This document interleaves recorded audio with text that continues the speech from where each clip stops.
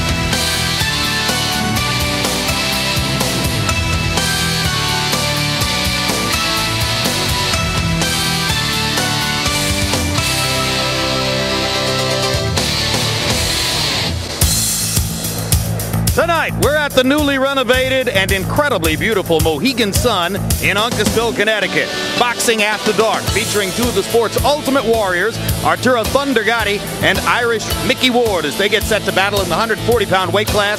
Then we'll bring you highlights of Prince Nassim Hamed's first fight since having lost to Marco Antonio Barrera 13 months ago. He faced Manuel Halbo of Spain in London earlier this evening. We'll give you a look.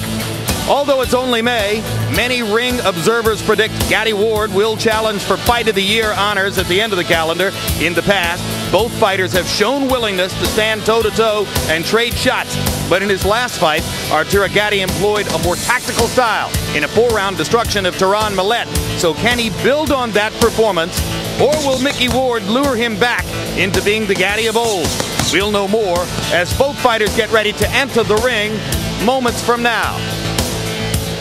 And hello again, everybody. I'm Jim Lampley. We welcome you to this edition of HBO's Boxing After Dark. We on the telecast team have long looked forward to this fight, as have the writers and other expert observers at ringside, because if you're old enough, as all of us on this telecast unfortunately are, to remember the Friday Night Fight series sponsored by Gillette in the 50s and into the early 60s, the series which showcased fighters like Kid Gavilan, Emil Griffith, Joey Giardello, Carmen Basilio, Gene Fulmer, fighters who always gave a maximum effort and brought honor to the combat that they conducted in the ring. You're about to see a Friday night Gillette fight on Saturday night on HBO's Boxing After Dark. Those are the kinds of fighters that Arturo Gatti and Micky Ward both are, throwbacks to an era of honest fighters and great fights. Working with me as always, and another veteran of viewing the Friday night fights on Gillette all those years ago, is HBO boxing analyst Larry Merchant. Larry, what do you make of the significance of the absence of any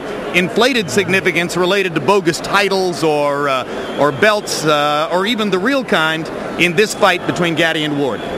Hopefully it is significant. Hopefully it means that in addition to the best and the brightest, we'll be bringing you more of the bravest and the boldest.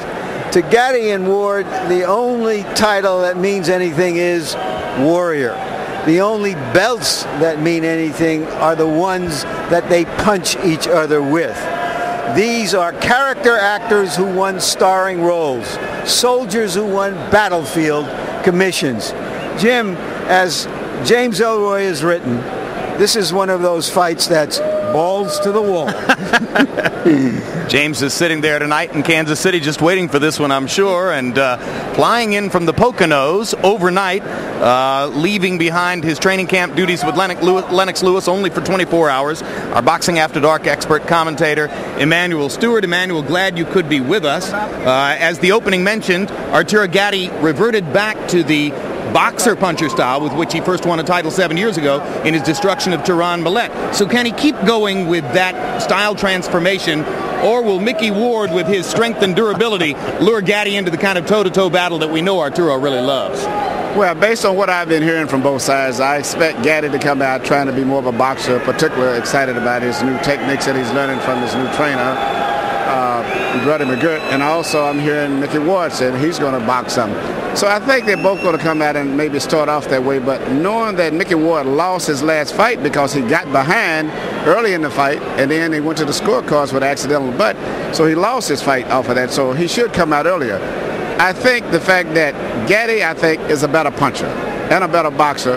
And the most part, Micky Ward's best punch is a left hook to the body, and pretty much that's something I think that Gatti's going to be prepared for, since it's primarily one punch.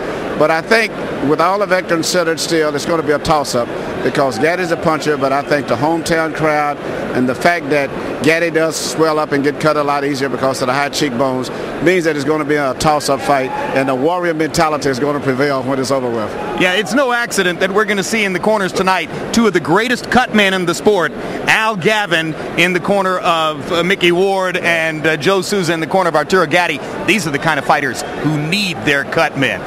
Tail of the tape now for these 240-pound fighters, and as you can see, Gatti is by far the younger of the two, already on the dark side of 30, though. Micky Ward has gotten better in the last few years despite his advanced age. They're both 5'8". They both have a reach of 68 inches. They both spent about 10 seconds on the scale, and we're told that they weighed the contractually agreed upon limit of 141.5, whether they did or not. Rules of the bout with our unofficial ringside scorer, Harold Letterman. The Arturo Gatti Micky Ward fight is scheduled for 10 rounds, non-title, using the rules of the Mohegan Tribal Gaming Commission. The 3 knockdown rule is in effect. The doctor or the referee can stop the fight in case the cut is caused by an accidental headbutt, and that cut causes the fight to be stopped. We go to the scorecards after 3 rounds have been completed, and you can be saved by the bell in the 10th and final round only. Jim. Irish Micky Ward from up the road in Lowell, Massachusetts. As you can see, he has fallen short in his efforts against championship quality fighters. That doesn't mean anybody's eager to fight him. One reason is because he always is in supreme condition. Amazingly, Micky Ward has been a junior welterweight for all 17 years of his career. He insists that fighters who move up in weight frequently do so only because they don't want to train as hard as they did when they were young and hungry. Our closer looks in the ring tonight, not just at what the fighters have accomplished, but at the big star of the show, how they fight. After taking almost 3 years off, Micky Ward came back against an undefeated prospect named Alfonso Sanchez, lost 6 straight rounds, and won the fight with that one body punch. Then after losing a championship shot at Vince Phillips, he came back against a really rugged Englishman in London, had to score a knockout, and simply outwilled Shea Neary. In his last fight against Jesse James Leija, he lost a technical decision when this cut was declared wrongly, as it developed, because of a headbutt. So Ward comes in off that disappointing outing against Jesse James Leija, a fighter who may loom down the road again as an opponent for either of the two fighters you'll see tonight. And here comes Arturo Gatti.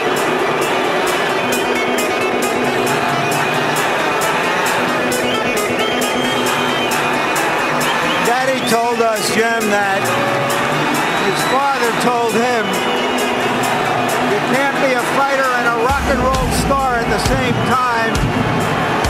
That's when he seemed to have toned down his act outside of the ring, trained as hard as he could, and found himself at 140 pounds at the correct weight at this stage of his career. And within the cult audience of boxing, almost a living legend because of the drama of his fights.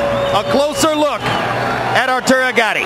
After winning the 130-pound championship as a boxer, he was knocked down and beaten up by one Wilson Rodriguez. His eyes nearly closed, and he came back to score a melodramatic knockout that made him a star in Madison Square Garden. Then, against Gabe Ruelas, another very tough fighter, taking a beating. Finally, he comes back to reestablish himself with that left hook as an old-fashioned come-from-behind one-punch knockout fighter. Against Ivan Robinson, the fight of the year. He lost the decision. He also lost a decision in the rematch. But in the 20 rounds, we had non-stop action like this. He also lost to Angel Man Freddy when his eye busted open in the first minute of the first round. He couldn't see punches coming. The fight was stopped. They're in the ring. Let's go to Mark Biro for the official introductions.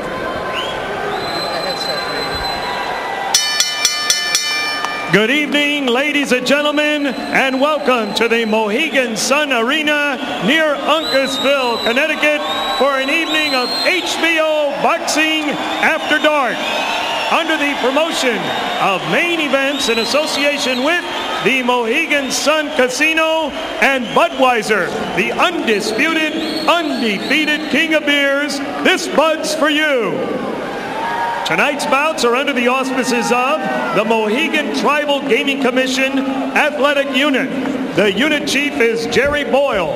Ring officials assigned your ringside physicians, Chief Ringside Physician Dr. Michael Schwartz, Dr. Anthony Alessi, and Dr. Joseph Carpentieri. Your timekeeper is Michael Murtha, and counting for the knockdowns at the bell, the alternate referee, Johnny Callis. Ladies and gentlemen, this is your HBO Boxing After Dark main event of the evening, 10 rounds, junior welterweights. Your judges at ringside are, from Braintree, Massachusetts, Richard Flaherty, from Brookfield, Connecticut, Frank Lombardi, and from Rivervale, New Jersey, Steve Weisfeld. Your referee for this event, from Philadelphia, Pennsylvania, the incomparable Frank Cappuccino. Here now are your principals, introducing first, in the blue corner to my right, wearing the white trunks with the red and blue trim, weighing 141.5 pounds.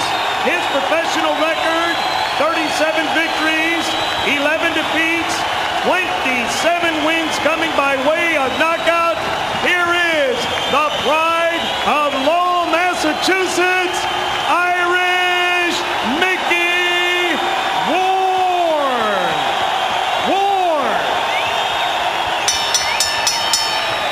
His opponent in the red corner, wearing white trunks, blue trim, also weighing 141.5 pounds, with a professional record that reads 34 victories, 5 defeats. He has 28 knockouts. He boxes out of Jersey City, New Jersey. Here is Arturo Thunder Gatti. 10 rounds, junior welterweights. Okay.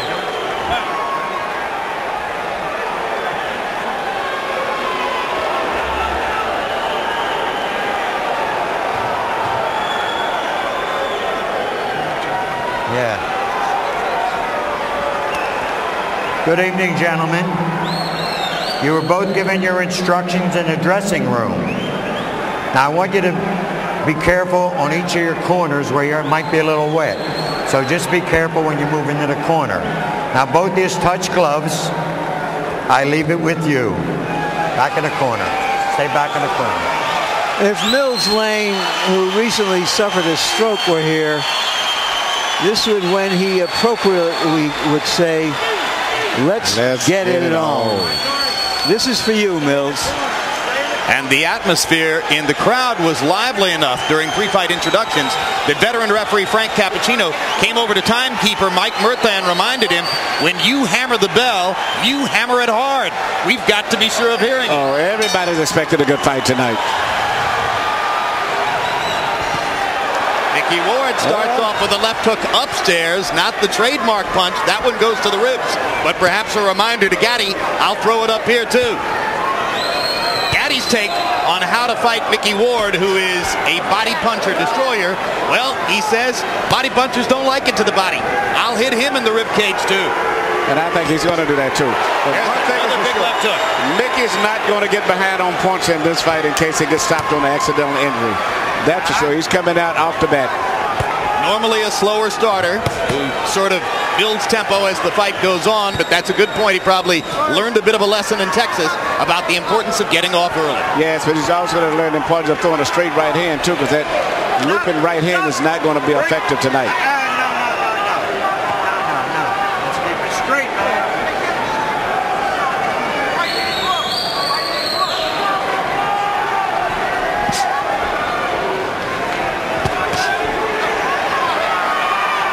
Gaddy's been all over the scale, 130, 135, up to 147, now back to 140. I think he may finally be fighting Emmanuel at his most effective weight. Yes, and he shows combination punching skill there. And there's a cut on the right eye of Micky Ward. It's on the corner. I don't know if it's dangerous, but from that left hook that Gatti landed earlier. Gaddy's looking very good. He's shooting his punches real loose, freely. Everything is flowing beautiful, and he's moving out of the way very gracefully. Yeah, Arturo looks good in there as he's already opened up the cut above Ward's right eye, same eye over which Ward was cut in his loss to Vince Phillips. And it does look like a bad cut. Looks Jim. deep. Well, you know, we mentioned the two cut men, Al Gavin and Joe Souza. You don't normally hear those names in the pre-fight on camera, but it was necessary tonight. That's right, and if he can make it back to the corner, Al Gavin is a good cut man. In fact, both of them are good cut men. Al's as good as there is. If there's anybody who's that good, it's Joe Souza, who's across the way. So both guys may end up bleeding if this fight continues at the way that it's going. Well, any fight in which Arturo doesn't bleed is an upset. Look at the combinations, though, from Gatti. Everything is flowing beautiful, very natural. The fighters who customarily give Gatti trouble have jabs, and we haven't seen any jabs or many jabs coming from Ward. Now that's a great point, Larry. In his losses to Ivan Robinson and Angel Manfredi, he was beaten to the jab. Ward walks in without jabbing. That's perfect for Gatti.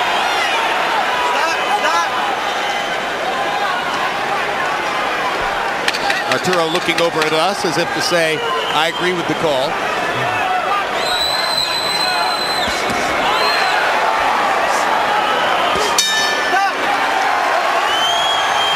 Good round for Arturo Gatti. Excellent.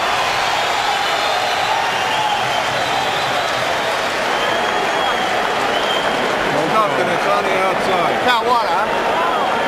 Bucket? Right here to the right. Right here. Now this is Gavin to the right of your screen, and you can see that Al has already gone to work. Okay.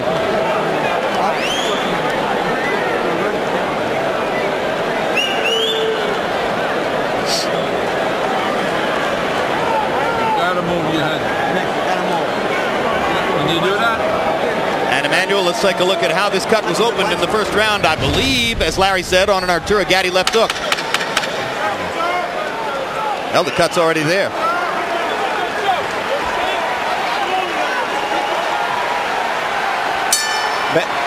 Bad of problems as a cut may be, I think the biggest problem that Ward is having is dealing with the rhythm right now. Gatti's got his rhythm to move it. He's doing everything very natural. Everything is flowing smoothly. And I think it's going to continue that way unless Micky steps it up. Micky's going to have to crowd Arturo against the ropes. He won't beat Gatti in the middle of the ring. Gatti simply has better feet. That's a good fact. And also upper body movement. Gatti's moving his upper body, not just moving. He's moving, bobbing, and weaving. Mixing up his punches very well.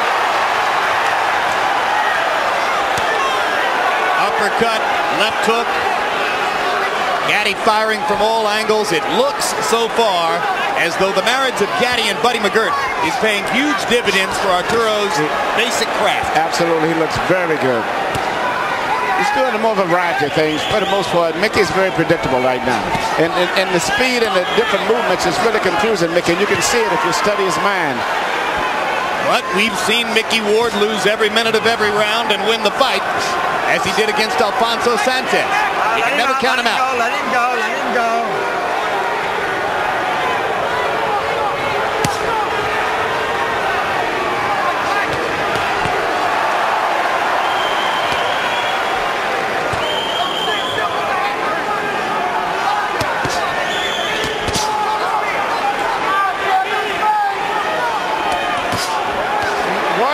problems with the power that Gatti's got, because Gatti's a good puncher. He turns all of his body through in his punches, and he's what we call a free puncher. He lets all of his body turn all the way through, very loose and natural. And it's the variety of things that he's doing that's really causing a lot of problems. You understand? Whereas Micky is very predictable. Plus, I think the punching power of Gatti, in addition to his boxing, is very effective. Yeah, between rounds, when we focused on Ward's corner to watch Al Gavin work the gut, I'm told that Arturo Gatti's people, trainer Buddy McGirt in particular, were telling him, you've got too much power for Micky. He's not used to facing power like yours. At this stage, he's got a little bit of too much of everything. Started to say, I think it's the speed more than the power. The speed, and he's shooting uppercuts, left hooks, right hands over the shoulder, a variety of things.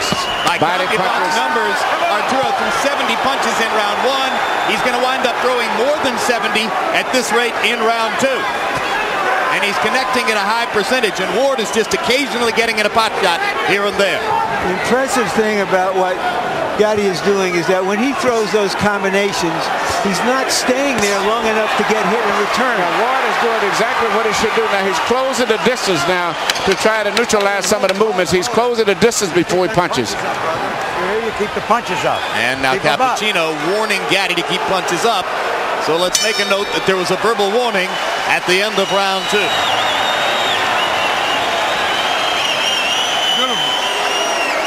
Okay, now listen. When he gets close to you, keep your hands up. Now he's trying to get that body shot. So when he gets close to you, just keep him turning.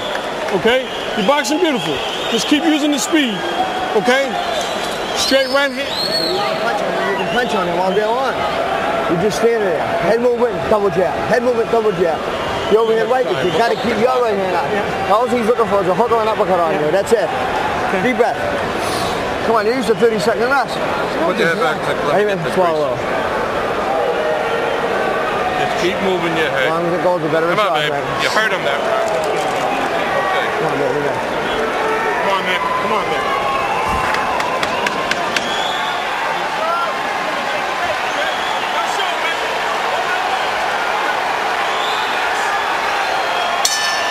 CompuBox numbers through the second round. Arturo Gatti averaging 29 jabs thrown per round. That makes it very difficult for Ward, who doesn't really have a jab, to start his attack. But Ward seems to be applying more pressure now and trying to get closer. And he's going to have to continue doing that. He can't sit back at a distance. He's going to have to get very close to Gatti if he's got any chance of pulling this fight off. And he's going to have to trust that Al Gatti can keep the cut under control and keep him in the fight even as he presses both. Yes, he does. Gavin seems to have did a good job. Usually, a good cut man takes 2 rounds before the blood really coagulates. Hard left hook by Arturo Gatti. Gatti landing a lot of punches cleanly and sharply.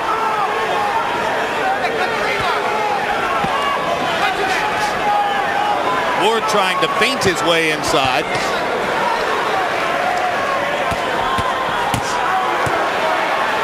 Looks as though Gatti is so conscious of Ward's left hook that there might be an opening here for Ward to land the right hand, but he's not really quick with the right the way he is with the left. See, Ward is primarily dealing with one punch for the most part. Most of the punches are going to restrict his left hand, and most good fighters can neutralize that. He's going to have to stay, just as he's doing now, he's going to have to continue to do that, to stay close.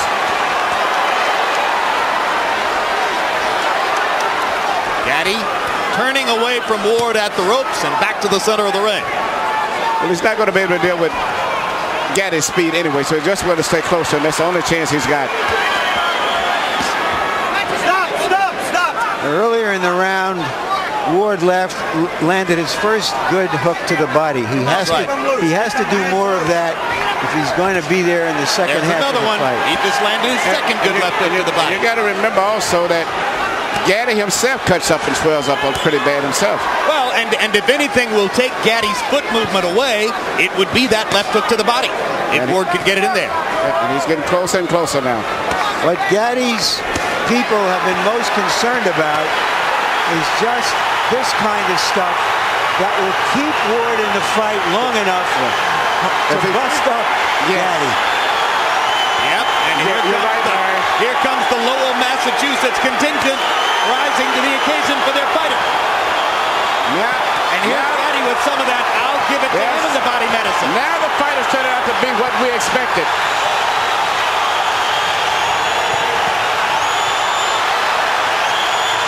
So much for the boxing. They're standing up in round 3. Maybe those body punches slowed Gatti down a little bit. And now he's trying to slow Ward down with body punches too. Good sharp left hook upstairs by Gatti. Uppercuts for Arturo. Fast hands. Ward's cut opening again. Ward has got to keep it in tight like that. That's what they came here for. You got to respect. Listen to me. When you get inside, don't take that body shot, Arturo. Don't listen to me. You finished beautiful. You don't have to take that shot. Don't take it. As soon as you get inside, go to your left. That's all he's trying to look at me. Look at me. I'm over here. I'm over here. Stay focused, Arturo. Listen to me.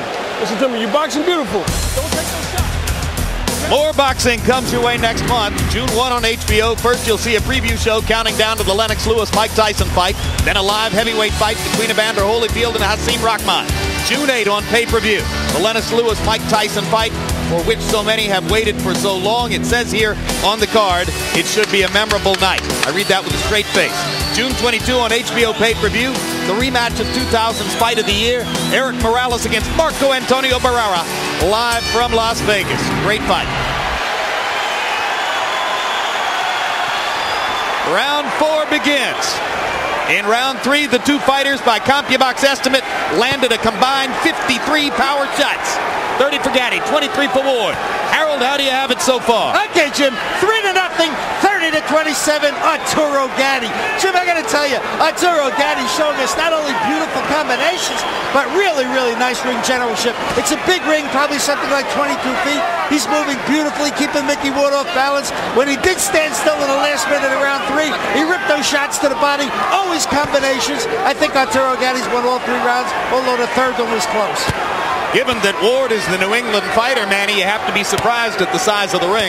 Yes, I thought it would be a smaller ring to favor him, but right now the ring is a big ring, which really would favor Gatti, since he's coming to this fight predicted that he would be the boxer. Gatti's left eye beginning to swell. No blood yet. Gatti's left eye swells in virtually every fight. That's because of those high cheekbones that he has. Good right hand. Good right hand. Good right hand. And Gatti good right hand. And he hurt him with that right hand too. Gatti trying to clear his head, comes back with his own punches. Now the Warrior's going to come out of both of those guys. I don't think the boxing is going to be too much from this point on. I think Gatti's going to have to fight Micky, because Micky's putting too much pressure on him now. And he's going to resort back to what he's been doing most of his career, and that's to punch. Gatti to the body. Gatti with uppercut. Right hand. Oh, this is good stuff. Looks like there's blood coming now from Ward's mouth. We saw Ward in those type of fights. You remember the fight with Emmanuel Burton, so this is just one of his normal fights. Fight of the year for 2001, Ward Burton broke a lot of confidence. Oh, that's another right-hand bomb by Micky Ward. Gatti takes this one a little better, but he's been rocked in this round. Oh, big left hook by Ward, big left hook by Gatti. In that fight against Emmanuel Burton, the 35-year-old Ward averaged 118 punches around. And what's surprising me now, he's coming back with a beautiful short right hand. That's what his most effective punch tonight has been, the right hand now, more so than the body punch.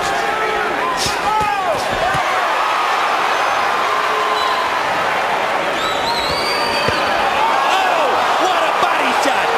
Oh, magnificent left to the body. Was it low? Was it low? I thought it was a little bit low. And Frank Cappuccino thought so too, and he's going to rule no knockdown, and he's taking a point away from Gatti. You got 5 minutes to recoup. Key ruling by Frank Cappuccino. Didn't hesitate at all. He was sure of what he'd seen. Now, you got 5 minutes to the end of the round. They've sounded a bell to end the round. Keep doing it. You know what's happening. Okay. Daniel, go ahead. Harold, why did the round end? Okay, Jim, let me tell you something. It's miscommunication between the referee and the timekeeper. When Frank Cappuccino saw that low blow, this is no question he should have yelled timeout.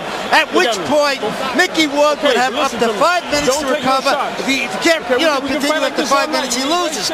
But the timekeeper never stopped the clock, and that's all there was to it. He let it run. He let the round run out. Does he have 5 minutes now? Ford still have 5. No, absolutely not. 1 minute rest period. Let's take a look and see if the blow was low. Yes, it was. Yep.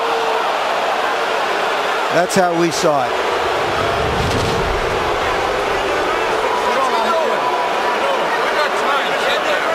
I'm all set. I want to go.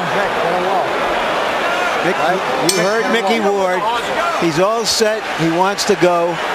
Why is that not a surprise?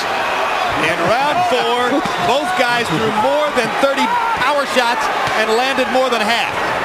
So it is becoming the slugfest everyone anticipated, despite Arturo Gatti's skillful efforts to make it a boxing match in the early rounds.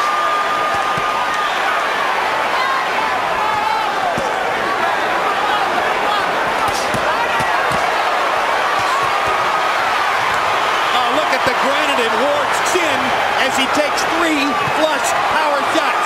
But he doesn't return fire until Gatti is finished, which invites Gatti to keep going.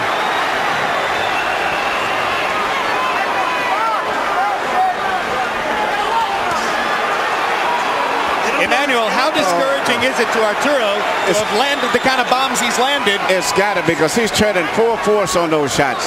And actually hasn't really hurt Ward. He hits him with the punches, full force, and Ward may wiggle a lot from the impact of it and lose his balance, but he's never shown that he's been seriously hurt yet. And the only one to me that's been hurt has been Gatti. He got hit with that short right hand. Absolutely.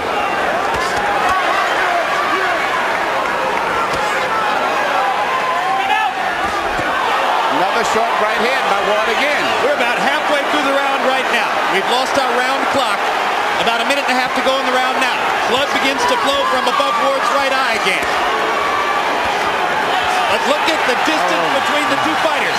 This is becoming Micky Ward's fight. They're fighting in a phone booth, and that's the way he wants it. You know, this is reminiscent of a fight many years back, since we're speaking of the 50s, between a guy named Colin Basilio and Tony DeMarco. Basilio, one of the fighters I mentioned at the beginning of the night. Yes. You know, you could take those white trunks off and put one pair of white and one pair of black on, and we could go all the way back to the 50s.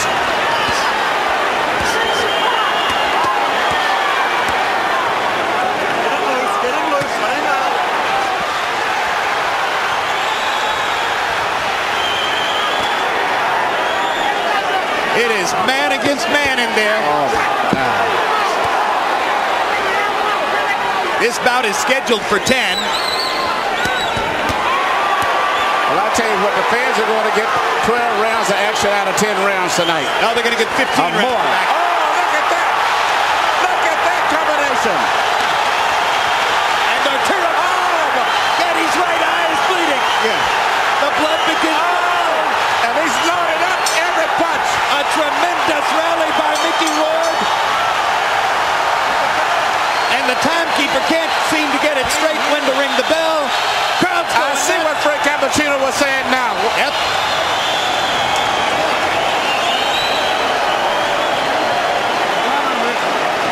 Just aim your punches. You got this.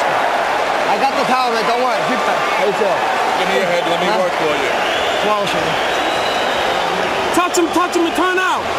You stand inside, take unnecessary body punishment. Don't take it. Rinses, Mikey. Come on, baby. We got to suck it up like a champ now.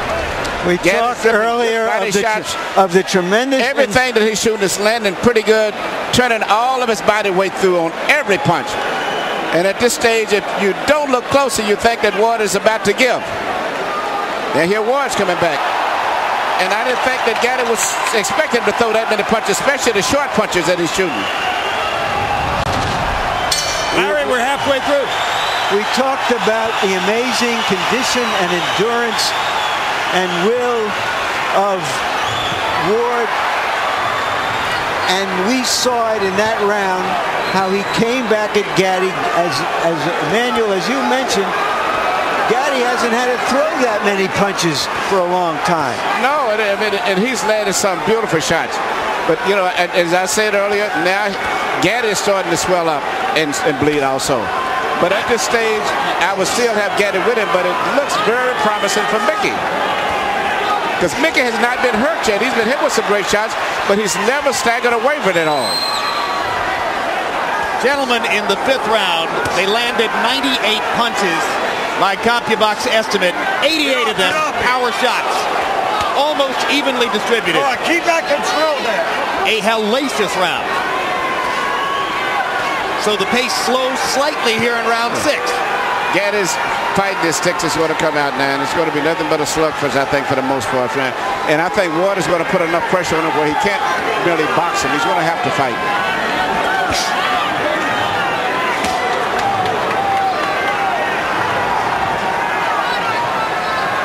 If Micky Ward wants to come to you, he will walk through a hailstorm of punishment to do it.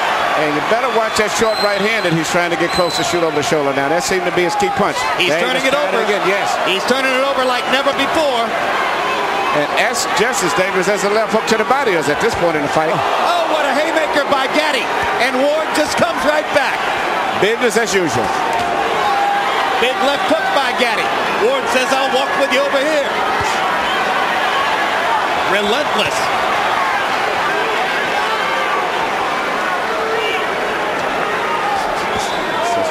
That's the right hand again. And he shooting it straight across the shoulder as if he's anticipating the movement of Gatti. Instead of shooting at Gatti's head a lot, Ward is shooting it straight at his shoulders, and he's catching him because most of the time Gatti tries to avoid the right by going down instead of pulling away. But Gatti is fighting a good round here. He's winning this round big. He's gone back to some movement, throwing combinations, trying to move away, standing and fighting, moving again, trying to move his upper body. This is a very good Gatti we're looking at here. Yep, in the war of wills, Gatti has taken it to another step. And now Ward is going to have to reimpose himself as he did in rounds 4 and 5. Gatti's went back to boxing. I didn't think he would, but he's went back to boxing. He's working very effective too. Yep.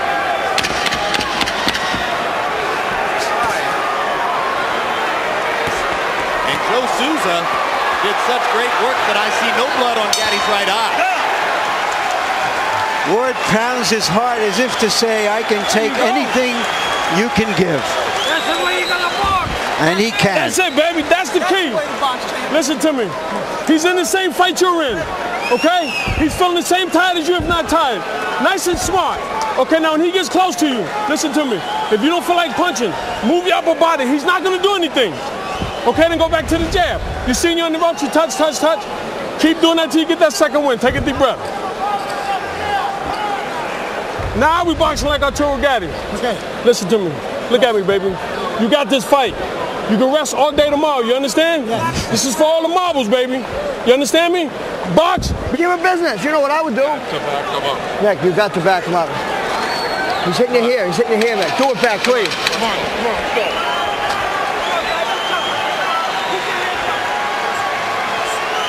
People in boxing have been looking forward to this fight for a couple of years. They're getting what they were looking forward to. And 6 rounds in the books, 4 more to go. Harold, how do you have it? Okay, Jim, 4 rounds to 2, 57-56, Arturo Gatti. Jim, Micky Ward gets an extra point in the 4th round with the Frank Cappuccino. Took away a point for a low blow. It may be crucial at the end of this fight. Round 5, I thought Micky Ward pulled out because sometimes what you do in the last 30 seconds is just an accumulation of what you've done in the first 2.5 minutes. And it was a great rally by Ward at the end of round 5. Round 6, Arturo Gatti comes back strong.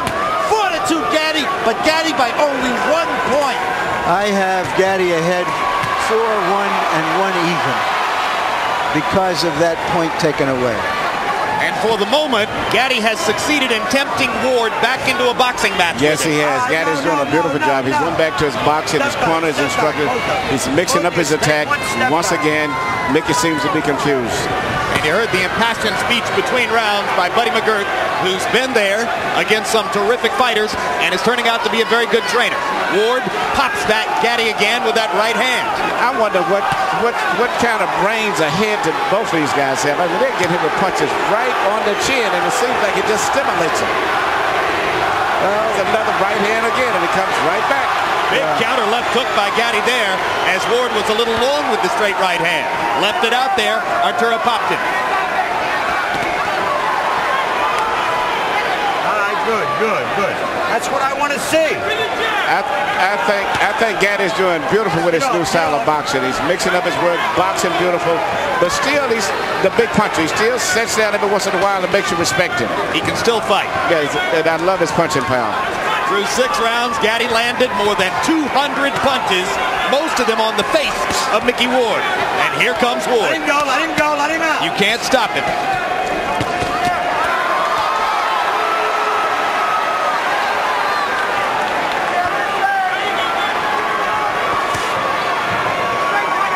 Before a big fight, most fighters like to try something new in training. Ward's innovation this time around was to rest only 30 seconds between rounds of sparring. Yeah, but I don't think nothing can prepare him for this type of a fight here. Not only with a guy who's a busy fighter, but also a great puncher. At this stage, Micky's been outdone in terms of talent, skill, but not in terms of heart. He's always trying, but all right, let him go. Just one step behind. Come on.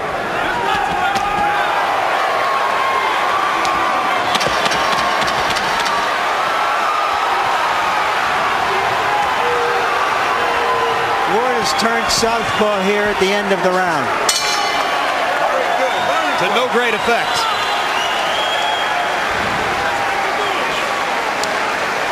Hey, listen. We got 10 minutes, baby. Can we get 10 minutes? Yes. Okay, listen to me, baby. When he gets close to you, Arturo, if you're not going to punch, have your hands up. Just move. He don't want to fight no more. Okay, he's looking for the one shot. And go back to the... You got luck. I'm all right. All right. Yeah. Put it on him now. Okay. You got to use everything with your left, then, Mick. Everything with your left. Yeah. Bang the shit out of him. Mick, don't be a punching bag. If you're going to be a punching bag, I'm not going to let this go like this. Fight hard. Okay. Deep breath. Yep. Got a punch. Got to punch. Dick Eklund, Ward's brother and trainer, said he's not going to let him be a punching bag. Don't take so many punches. Can he start to avoid them? Is he Micky Ward if he does avoid them? I don't think he can avoid it. I think all he can do is just try to fight his way through the trouble, because he's not going to ever avoid all of those punches. Let him go. Gatti is extremely sharp tonight. Gatti threw 31 jabs in the 7th round. If he keeps throwing 30 jabs around, it's going to be awfully difficult for Ward to reel him in.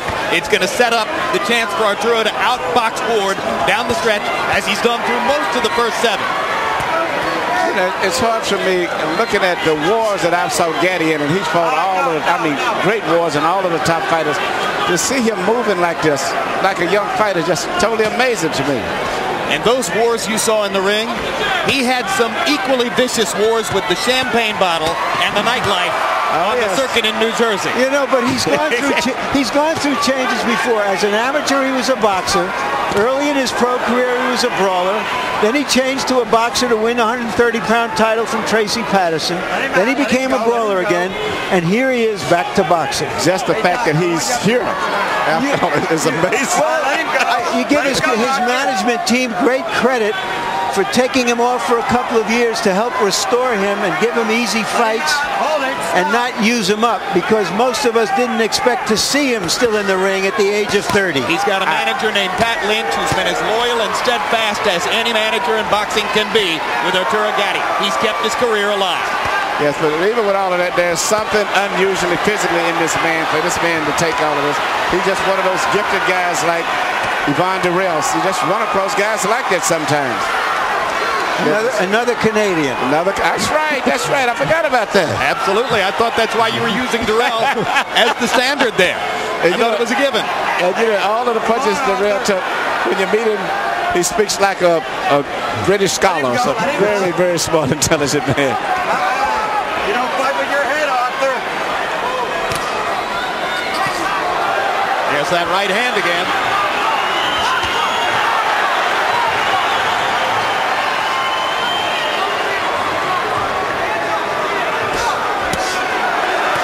There's the right again as Ward chops away at Gatti. Arturo hitting a little flat spot here. Micky Ward starts to come on. Crowd gets back into it.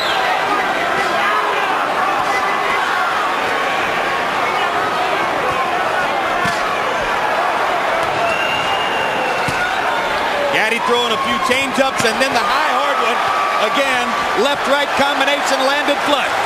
Ward bleeding heavily. And Gatti was hurt by a left and a right. That is hurt. Yes. And this. Oh my gosh! Oh my goodness! You gotta shake it up. What a fight! We gotta wait for a minute. It looks like Micky Ward is going to try to pull off another Emmanuel Burton. Come here. They still Got him going now. Look, the square. In case you got him going. Yeah. Listen to me, baby. You're taking too many shots inside, Arturo. Throw the right hand to the body, Arturo. Okay? Come on, baby. Come on, Arturo. Listen to me. We got 6 minutes. Arturo, you got 6 minutes. Give me the 6 minutes for Jerry.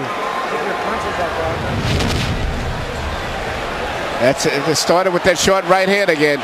You know, this fight is just turning back and forth so much, and I think the body shot in there had a lot of effect on him, and I don't know if Arturo is going to fully recuperate from that volley. We know that Micky Ward can keep fighting through this kind of action.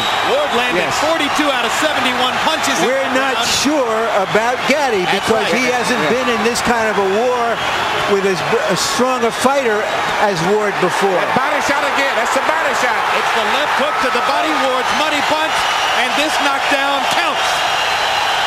And he is hurt. This is it. He's not going to recover. It's not like a head punch. He may not be able to recover. I don't think so. And Ward is going to go right back down there again. Right to the body again.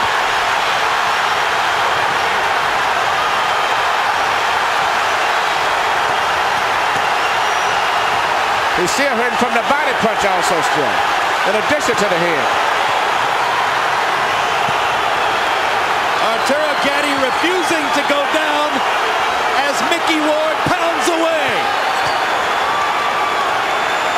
In the past, this is where Arturo Gatti has been dangerous. But Ward should go back to the body again. Gatti risking another low blow penalty to try to get Ward off of him, and lands another big shot. Burton, could Ward punch himself out for the time being with that tremendous barrage in the first minute? Just look at this. Unbelievable. Can you believe there's still a minute and a half to go in the round? Gatti blinking away the blood in his right eye. Can't see out of the right eye. Vicious body shots by Gatti. Ward nods as if to say, come on, come on. Come on, let's fight.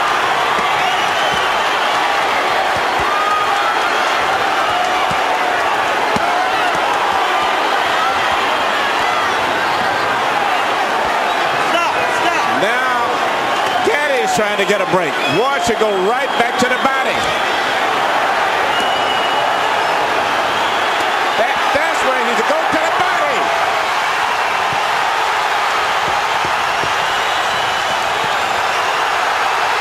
You know, you dream of fights like this, but very seldom do they live up to the expectations. This is even more than you could dream of. Just imagine if you bought a ticket. Stop it, Frank. You can stop it any time. Arturo Gatti's out on his feet. Frank Cappuccino's going to let him keep going. Gatti doesn't even have the strength to tie Ward up. And Ward is tied. And here comes Gatti back. Less than 10 seconds in the round. Gatti's going to survive.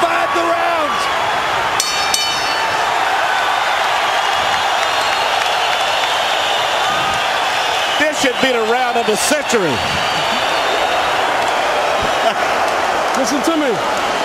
Listen to me. I'm not going to let you take this punishment. Okay? Now look at me. Look at me, Arturo. Tell me something. This guy's done. Game me up to best. I know it's the toughest fight, man. You got it in there. So you're okay. Come on, man. Oh, hold on, let go.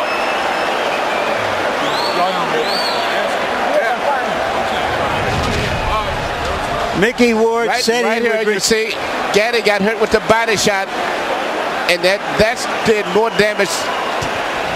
Now he's coming back. Micky Ward said he would retire if he loses this fight. From the way Gatti went back to the corner. In most conditions, this fight would have been stopped right here. He may have more fighting left in him. Gentlemen, in round 9, by CompuBox numbers, this fight's going to be stopped. Nope, it's not. Whoa. Fight ain't over. Fight ain't over now. Last round. You're back in the corner. Go way back. All the way back. I thought Buddy McGirt was going to stop it. No. After having said to his fighter he wouldn't let him take any more punishment. Now we're going to go. Round 10. In round 9, they landed 110 punches between them. And they were all power shots. Harold, what's your scorecard? Okay, Jim, 85-84. Micky won. I think that it's pulled ahead with that shot that knocked Arturo Gatti down. He certainly won the 8th round, so I got Micky Ward up by a point. Interestingly enough, this round is 30 seconds short because that timekeeper never stopped the damn clock at the beginning of the round. That's right. This round's only going to be about 2.5 minutes. Which is good news for Gatti. He's come out and asserted himself again at the beginning of the round.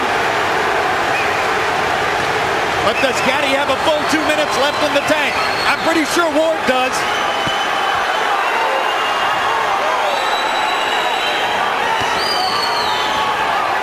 Hold it. Come on, wind up like pros, huh?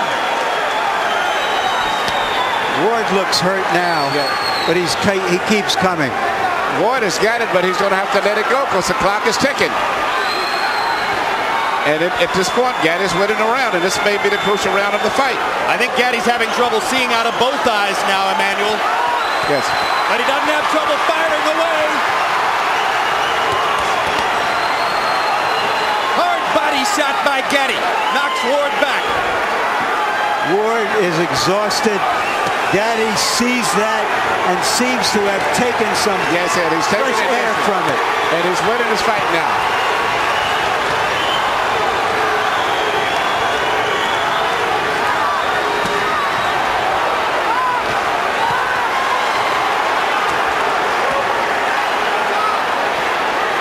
I am humbled by watching these two guys take the punishment they are taking. Well, we told you it might be a candidate for Fight of the Year. We didn't know it would be a candidate for Fight of the Century.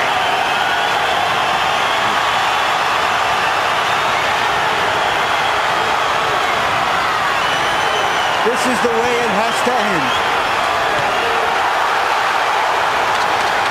Arturo Gatti, Irish Micky Ward, two of the most honest fighters in the sport of boxing, circa 2002. A fight straight out of the 1950s, a throwback to the golden era of the ring.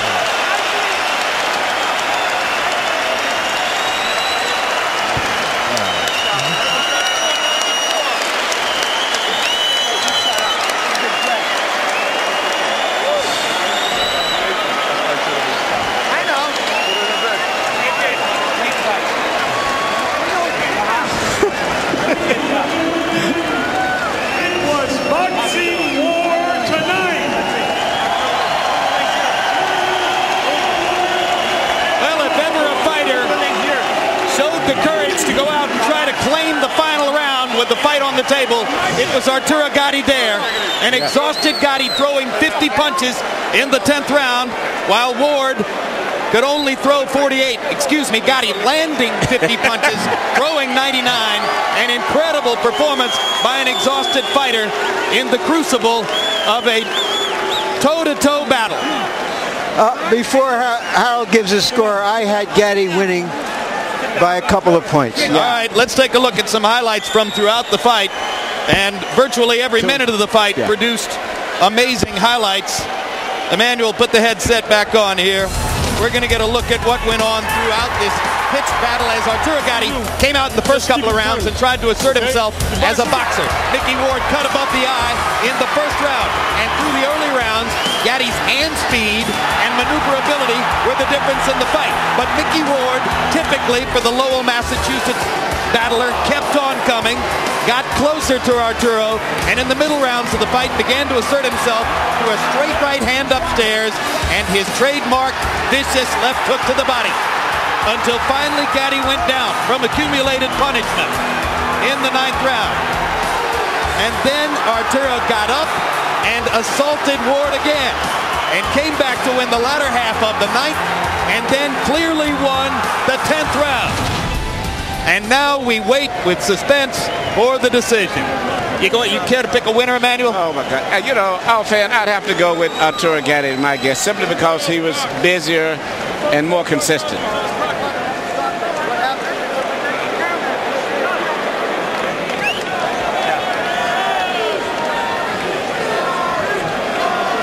Fighters were on the canvas twice in the fight. In round 4, it was Ward who went to the canvas on what was immediately ruled by referee Frank Cappuccino a low blow by Gatti. And then in round 9, it was Gatti who went to the canvas from an accumulation of punishment. The most important punch being that trademark left hook to the body by Ward, and this was clearly a knockdown. And I feel that if Ward had went back to that same body shot, he would have won by knockout. Here's Mark Barrow with the decision. Ladies and gentlemen, we have a majority decision. Judge Frank Lombardi scores the bout 94-94, a draw.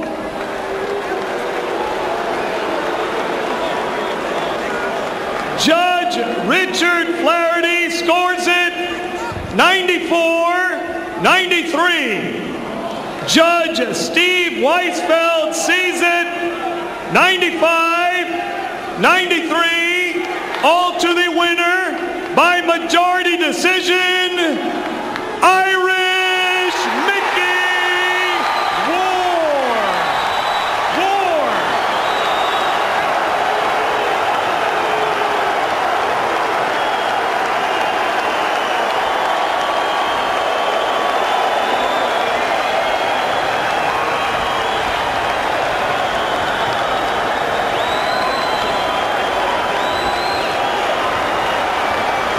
CompuBox numbers after this near incredible display. Gatti landing 82 more punches than Ward, throwing 229 more punches than Ward.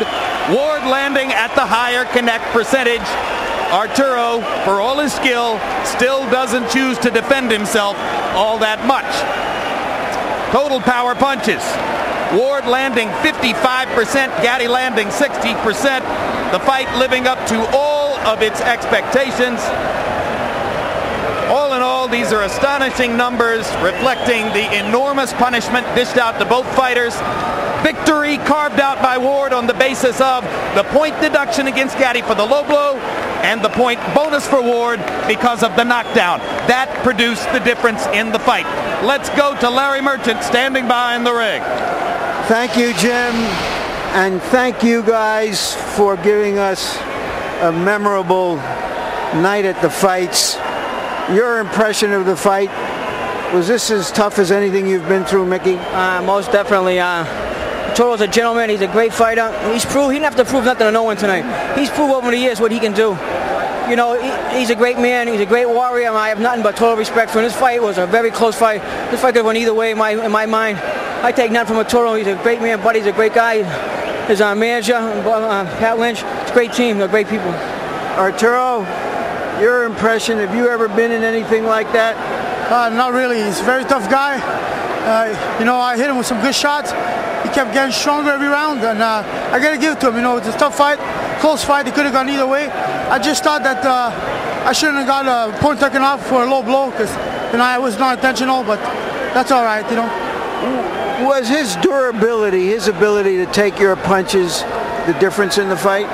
Well, yeah, you know, he's a tough guy, and he's got a good defense. You know, for a guy that don't move a lot, he's got a pretty good defense. You know, sometimes, you know, you don't need to move your head that much not to get hit. At the end of the ninth round, was your trainer trying to stop the fight, Buddy McGirt? Not at all. You know, he told me if I want to keep going. He said it's a close fight. You can win this fight. This is the last round. You take this round, you have the fight. And, you know, I want to keep going. You know, he hurt me to the body. He's a strong guy, you know. Were you almost out in that ninth round? Actually, I was trying to take my breath back, and he kept punching me. But no, I'm all right. You know, I see him gone, but I'm not. Did you think he was finished in that ninth round? Oh yeah, to be honest with you, I did. But you can't take nothing. You can't take nothing for granted with Toro. He's like rock. He's like granite. All right, we're gonna take a look at the ninth round, guys, and I'd like you both to describe what you see as we show that entire ninth round. A round none of us who have seen are likely to forget. Did he surprise you the way he boxed and was able to continue? Yeah, Toro's a very good boxer beside a brawler. That's what I was worried about. All right, that body punch really did some damage. Well, you know, he was hitting me to the body throughout the fight, and that last one just caught the right spot. You know, a body shot is not something you can recuperate. Right. All right, when you saw how hurt he was with that body shot, did you think he would even survive the round? No, I didn't, but like I said, this guy is like granite, man. I mean, I don't know how to explain it. I never hit no one shots like that. My hand's killing me, my elbow. I don't know. What the hell has he got in his head? I don't know. Tell me, man. All right, did you punch yourself out a little here? Jesus, almost. He can't come back. I said, damn. I just had to keep doing 1, 2, 1, 2, 1, 2 straight punches, you know. When he was throwing so many punches, Arturo, did it enter your mind this guy could punch himself out here? Well, I thought so. That, you know, I said, you know what, he's going to punch himself out. The 10 rounds will be my round. And the 10 round, I won that round. You know, I thought I did enough to win the fight. But, you know, Micky Ward doesn't stop. He's in great shape. God bless him. 36 years old. He's got a lot to go. Thank you. Lord Jesus. Thank you. You know, he's trained his life around. I'm more proud of Toro for that than any boxing he could ever do. He's a great man. That's a man to do that. Watching just a piece of our life. The real life's outside the ring, and he's proven he's better than it. All right, let's keep watching this as this fight enters in its last minute, and he keeps coming at you. Were you exhausted by that time, Micky? I don't know what I was. I was just dead. Yeah, I was tired. I mean, I thought I had him, and he kept coming. You know, he's a warrior. What can you? Nothing else I can say. He showed his toughness, you know. So did you get a second wind here? Well, in the last round, you know, I knew I needed this. This is the ninth round. Oh, the ninth. Is it? Oh, wow, that's a long round. If it's a long round to watch. But, yeah, and I got the second win. I knew I was hurt. I had to come back strong. I did come back strong, and I was trying to keep my energy for the 10th round. And that's what I did, to come back stronger in the 10th. When you went back to the corner, were you afraid they were going to stop the fight? No. If they didn't stop in the 9th, they won't stop it in the 10th, because everybody knows who I am. I'm the comeback boy. You were bloody from early in the fight. Did that blood bother you, Micky? It bothered me early on, but it kind of Gavin did a great job, so I felt better as the fight went on. That's it, guy, man. This is unbelievable. You've been in a lot of rounds like this. Anyone quite as intense? No, not really. I'll put right up there at the top, you know. Right up there at the top, not the D-top. I don't know. He's a warrior. There's not much you can say. He's a tough guy. All right, Micky. Thank you guys very much. One question. Do you guys want to do this again? I would love to. I would love to get a rematch if it's possible. And I think we should do it again. We can do it. We'll do it. You get most of the money is what you're trying to say.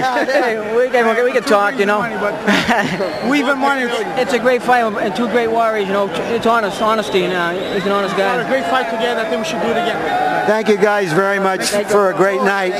Back to you, Jim. All right, a little bit of trivia. 10th round of Holyfield Bowe 1. 9th round to Barrera Morales won, and now that 9th round. I think those are the 3 greatest rounds I've ever seen in boxing. Well, that 9th round was about 3 9th rounds all in one. I don't know if my heart can stand another one of those. Let me ask you this. Can either fighter ever be the same after a fight like this? You know, we've said that so many times about both of those guys, and they keep coming back, but I don't know if anybody can take that type of a punishment and come back and be the same. But at least they'll be going back against each other, so they won't be going against someone fresh. Oh, it's been a busy 8 days in the 140-pound division. Last Saturday night on the undercard of Felix Trinidad's comeback against Hassan Sharifi in Puerto Rico, we saw a pitched battle between 2 fighters from Miami, former Cuban defector Diabeles Hurtado against hard puncher Randall Bailey.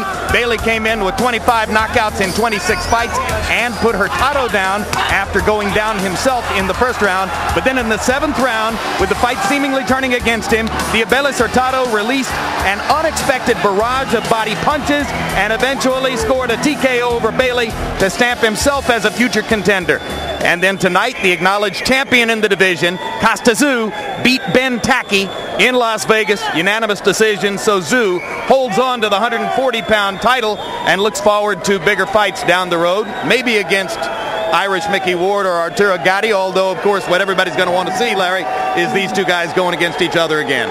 If they can stand it, we can. Oh, my God. You know, prize fighters sign on for a life of pain and struggle, risk and reward. And those fighters who honor that contract are the ones who move us and thrill us the way Arturo Gatti and Micky Ward did tonight. Yeah, I'd say once in a lifetime, except luckily for us, it happens just a little bit more often than that. You don't see this much of the time, though. For instance, earlier this evening, Prince Nassim Hamed made his first return to the ring in 13 months after having been taken apart by Marco Antonio Barrera in Las Vegas last May. A nice long layoff for Hamed before he came back against carefully hand-picked opponent Manuel Calvo of Spain. Now, you remember what happened last May when, after the typical elaborate entrance, Hamed was embarrassed through the course of a 12-round fight by Barrera, who showed greater skills, greater will, and a full understanding as to exactly how to blunt the Prince's power game.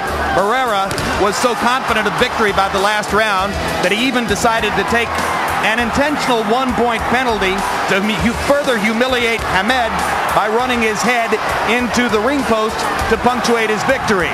Boom! One of the biggest moments in boxing in the year 2001. So that was what Hamed needed to put behind him psychologically as he came back into the ring tonight against a carefully chosen, non-dangerous Spanish opponent before a supportive home crowd in England. And, of course, there was yet another elaborate entrance, as the Prince made sure to indicate that nothing will change about the showbiz element of his game, although he did not jump over the top rope into the ring, but rather stepped between them the old-style way to face Calvo. What happened from that point forward wasn't in the script, as the Prince had to go the distance to grind out a decision against the hand-picked opponent. They unearthed every cemetery in Europe looking for an opponent they could beat, but they found somebody who was a little bit more alive than they expected.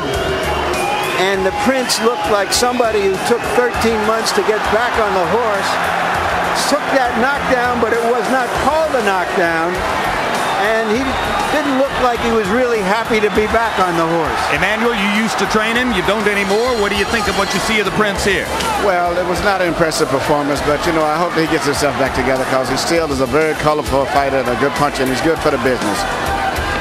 Down the stretch, the crowd looked for the signature Hamed knockout. Sometimes it has come in the late rounds, but it was not to be the case tonight in London. And as some segments of the crowd booed, Hamed ground his way forward toward what became a unanimous decision victory over Calvo. As I mentioned, not in the script.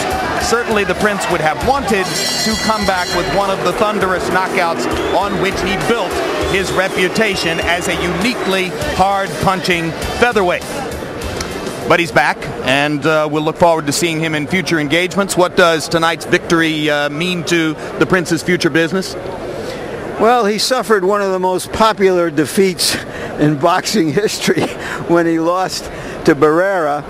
And off of the snippets that we saw of his fight tonight, I'd say that he has a way to go to prove to us that he's more of a prize fighter than a showman. All right, let's talk about another Englishman, because within less than 12 hours from now, our Emmanuel Stewart will be back in the Poconos in Pennsylvania to further train Lennox Lewis for his defense of the heavyweight championship on June 8 against a fellow named Tyson in Memphis. How does Lennox look? I would say Lennox not only is in good shape, he's looking pretty ornery and mean. He's at the same mode that he was in for the rematch with Hasim Rahman. He wants to knock Mike Tyson out. He feels that Mike Tyson is overrated. He's been gone a long time ago. The people are still trying to hold on to Mike Tyson of the late 80s. They don't want to realize that it's gone. And Lennox said he's going to shut him up and knock him out. And according to Lennox, eliminate boxing of his last misfit. Those are Lennox's final words, and he's very strong about that. Some people think that Mike's quotes from the past couple of weeks are simply the manic ravings of a lunatic too far gone. I personally believe that, among other things, he's trying to get under Lennox's skin and make him think about other things besides his business in the ring. Is Lennox distracted at all by Mike's act? And Lennox, as you have read, probably said that when Mike was in prison and he was saying he was probably reading comic books. Lennox has no fear of Mike, and Mike has admitted that himself. This is the only fighter that he's fought that he says not only he knows that Lennox Lewis doesn't fear him, but Lennox Lewis intimidates and picks with him every time they get together publicly. So that puts Mike's in a different role than he's used to being in, and I think it's going to have a profound effect on the fight. Lennox is totally confident that he's a big, good man that's been fighting good quality fighters, but Mike Tyson, for the most part, hasn't even been fighting too much the last 5 years, let alone the caliber guys that he's been fighting. Manny, does that mean you're predicting an early round knockout? Lennox going to knock him out early. All right. We'll look forward to seeing you then on June 8th when you come back. And as a winner. As a winner. All right. You'll be there as a trainer. The fighter will be the winner. And thanks very much for being with us. We'll have a final word on what took place here on the ring on Boxing After Dark in a moment. Right now, let's look ahead to some upcoming programs. HBO presents a new dramatic series, The Wire. There's a chain of command to consider. You gotta serve somebody. And it's always gonna be that way. Except you do that for 20, 30 years. What do you have? Thing is, you gotta be patient. Learn the job, love the job. I'm in these projects a year from now, might as well be dead. The Wire, Sunday, June 2nd. Tap in. Across the span of time, there have been rulers, warriors who have conquered all they've seen. Now, Evander Holyfield, the legendary four-time world champion, seeks the crown again.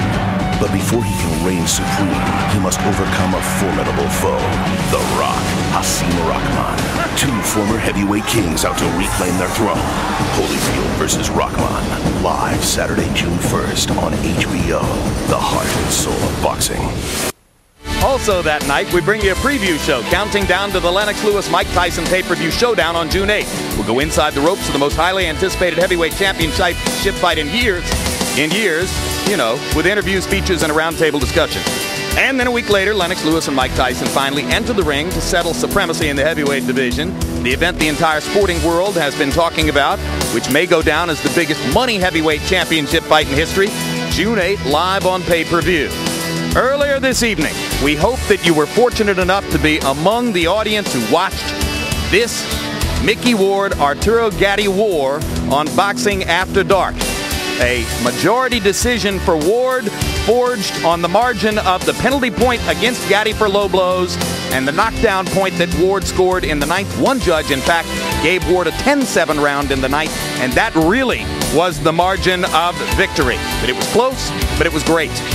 Next on HBO, stay tuned for 6 Feet Under, which amazingly neither fighter is. And so now, for our entire HBO crew, I'm Jim Lampley saying so long from the Mohegan Sun Arena in Uncasville, Connecticut. The executive producer of HBO Sports is Rick Bernstein. Tonight's edition of Boxing After Dark, produced by Thomas Odelfelt. He's getting married next week. Congratulations, Thomas. Directed by Mark Payton. Associate directors Brian Lockhart and Cameron Penn. Assistant to the producer Abteen Spike Motia. Production manager Mark Hayden. Technical supervisor Bob Hunter. And the technical director, Joe Abanda.